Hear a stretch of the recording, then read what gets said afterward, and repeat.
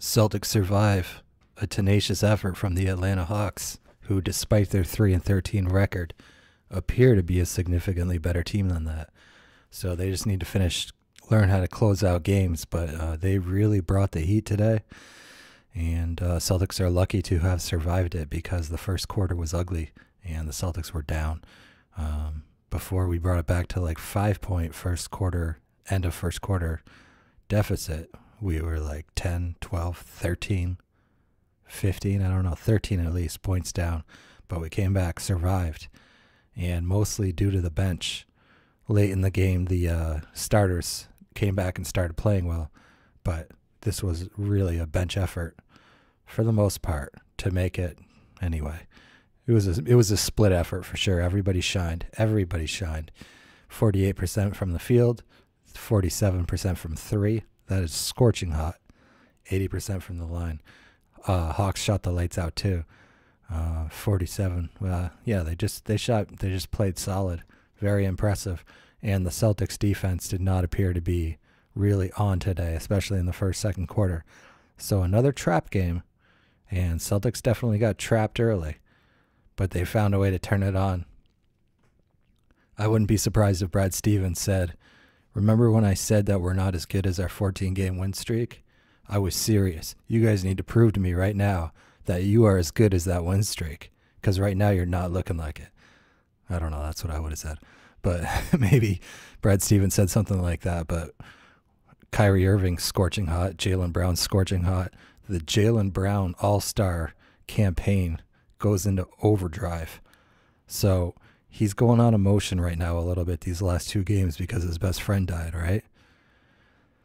So sometimes when there's that emotional overdrive that drives a player to, a few peak performances, there can be an emotional letdown and then struggle to find that energy as the sort of weight of the situation sets in. But hopefully we don't see that. Hopefully Jaylen Brown keeps the spirit of his best friend alive all season and dedicates the season to him, puts together an all-star campaign, and brings us to the number one seed in the East. Get us to the finals, Jaylen. What an opportunity.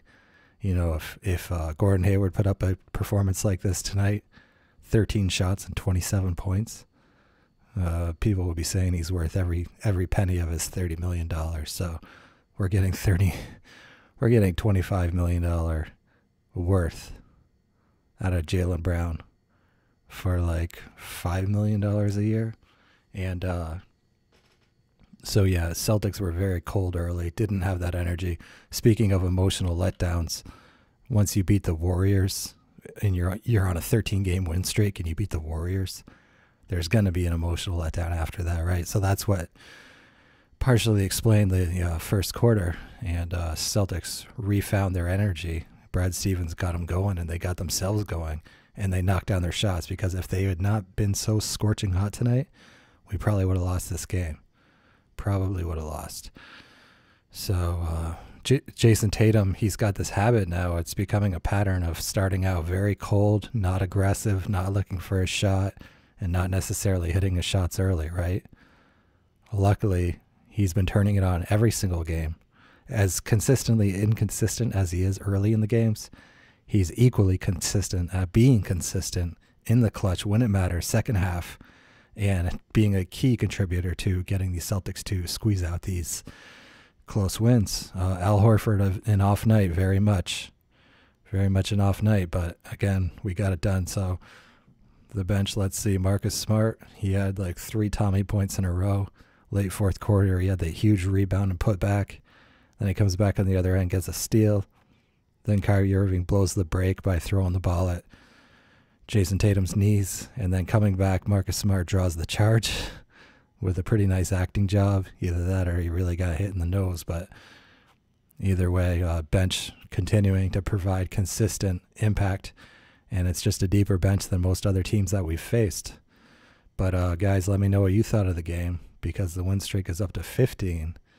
And I got to check the schedule, but I'm pretty sure it's favorable. So as long as they keep their heads in the game, keep themselves motivated, find their own sources of motivation and inspiration, this thing is just going to keep chugging along. All right, guys, I will see you soon. Peace.